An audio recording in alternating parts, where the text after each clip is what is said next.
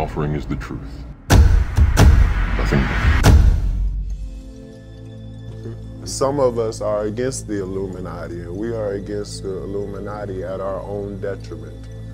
But now, it's not necessary for us to stir up that hornet's nest unless we intend to get stung 1,000,000 times. So I know how much they talked about Martin Luther King, and I know what they end up doing to him. I know this same story about Jesus. So now I know that if your mouth is really, really big and you try to tell the truth for a living and you like to air people out, hatred is coming your way.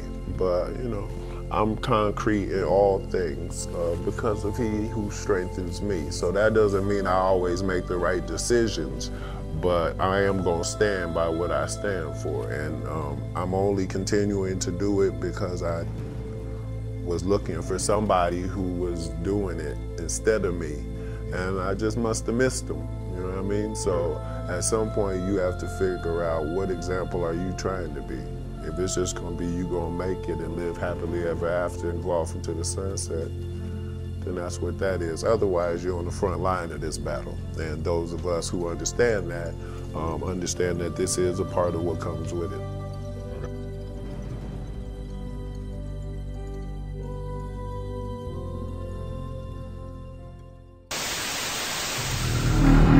All I'm offering is the truth. Nothing more.